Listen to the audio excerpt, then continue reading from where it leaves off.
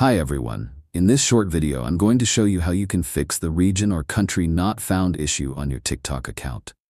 First, check your internet connection. Try switching between mobile data and Wi-Fi to see if the issue resolves. Next, go to the App Store and make sure your TikTok app is up to date. Now, go back to Settings, General, iPhone Storage, find TikTok, and tap Offload App.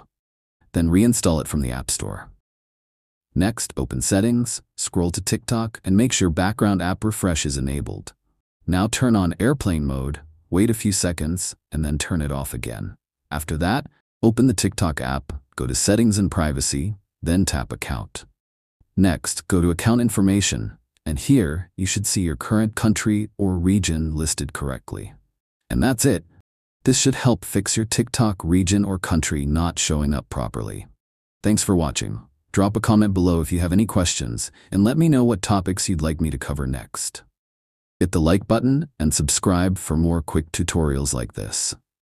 Have a nice time.